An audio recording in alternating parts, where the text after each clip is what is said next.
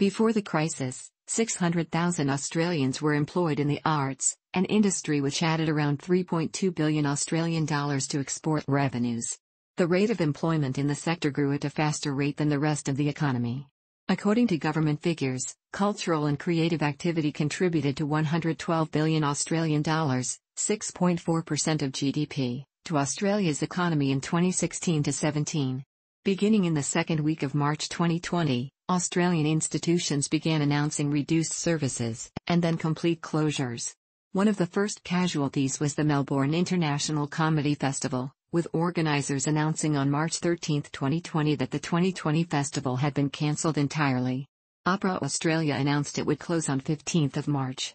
The national closure of all cultural institutions was mandated on 24 March, with subsequent restrictions on public gatherings. Consequently, many cultural events were also cancelled, including the Sydney Writers' Festival.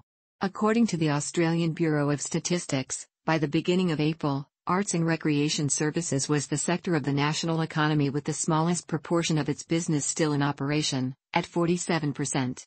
A graph in Guardian Australia showing businesses by sector that had ceased trading between June 2019 and March 30, 2020 shows over 50% of arts and recreation services, the hardest hit of any sector. Information media and telecommunications is next, at about 34%. Adrian Collette, CEO of the Australia Council for the Arts, the government's arts funding and advisory body, described the impact on the cultural and creative sectors as catastrophic. The Australian film industry has been severely impacted, with at least 60 shoots being halted and about 20,000 people out of work. On Monday 23 March, all productions funded by Screen Australia were postponed.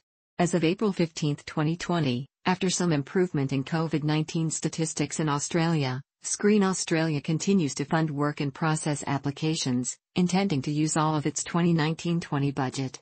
Film industry organisations such as Screen Producers Australia, SPA, and the Media, Entertainment and Arts Alliance, MEAA, have been lobbying the government for a support package specific to the screen industry, and to expand the JobKeeper requirements so that those in the screen industry are better covered. Many in the film industry are employed by special purpose vehicles, temporary companies that cease trading once production has finished, which cannot easily prove that their turnover has fallen by 30% or more.